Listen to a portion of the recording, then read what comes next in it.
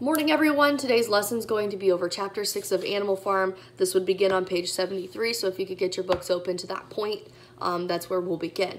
I want to examine the first couple lines of chapter 6 for you, so just reading these out loud and then I'll talk to you about them.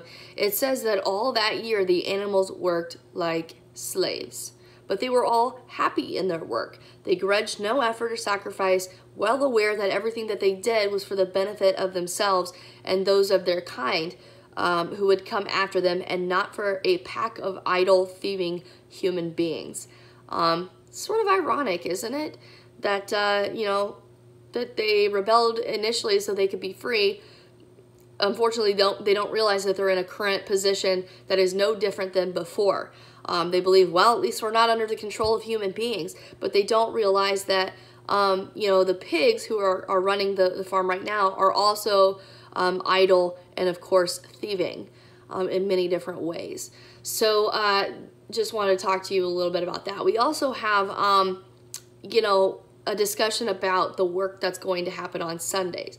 Napoleon says that it's going to be considered voluntary, but yet if you decide you don't want to work on Sundays, you're not going to get your full set of rations. So yeah, you might rest, but you're not going to eat as well.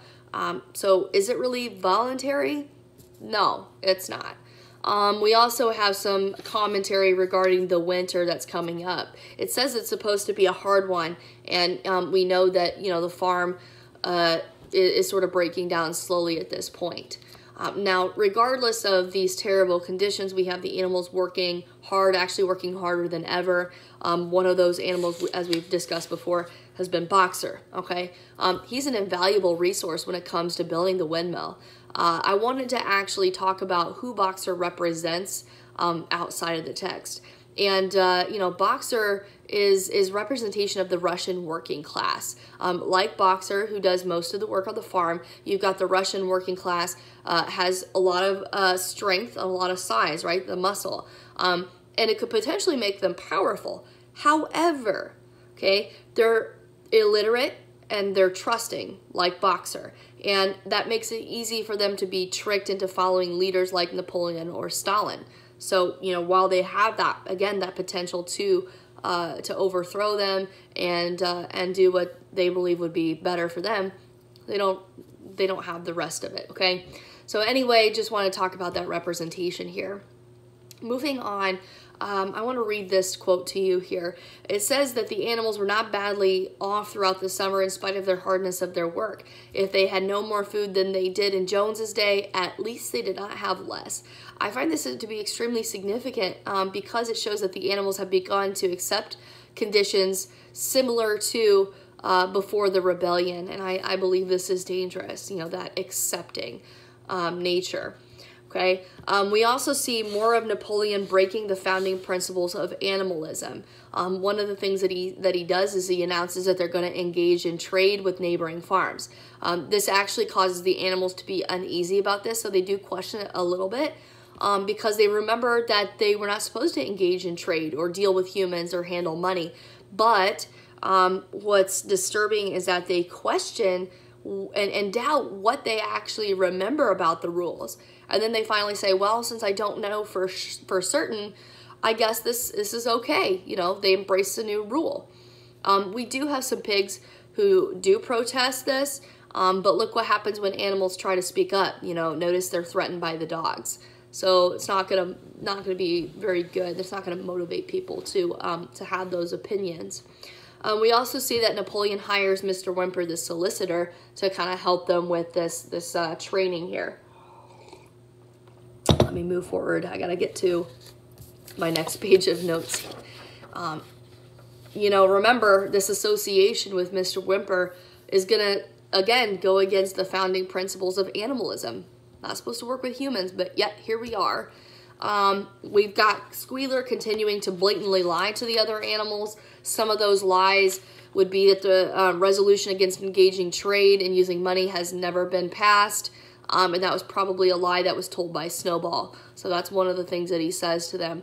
And they keep believing it again because of that lack of intelligence and danger of being uneducated. Another huge thing in this chapter is that the pigs move into the farmhouse, which remember has been preserved as a sort of museum, as a way to remember like the rebellion and what not to do.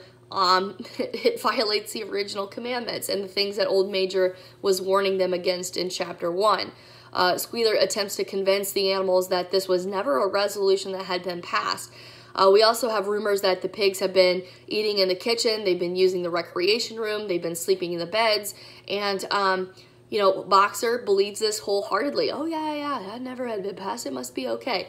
But we've got Clover, who is a little skeptical, and she actually attempts to investigate and tries to read the commandments painted on the barn.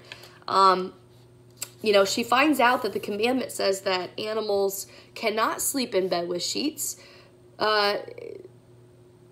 With sheets, sorry. That they cannot sleep in a bed with sheets. That's what I wanted to show you.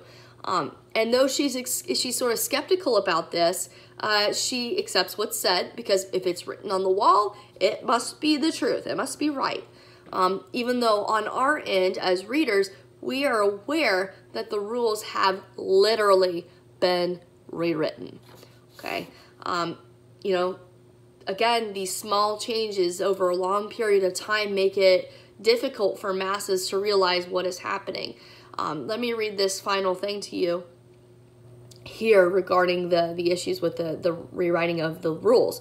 It says, some days afterwards, it was announced that from now on, the pigs would get up an hour later in the mornings than other animals, and no complaint was made about that either. So another rule changed.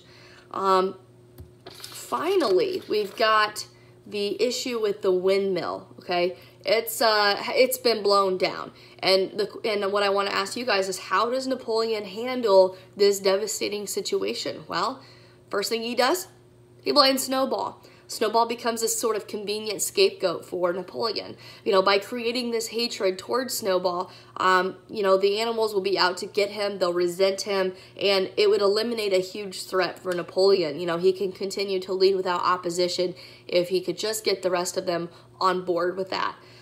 He can blame also, this is also convenient for Napoleon, because he can blame any of his failures on Snowball and sort of deflect attention away from his own corruption. So, you know, anything goes wrong, it's not Napoleon's fault, okay? It's always someone else's, so people won't come to resent him. So anyway, that's the final comment that I have in regards to this chapter. Just let me know if you have questions. See you later, guys.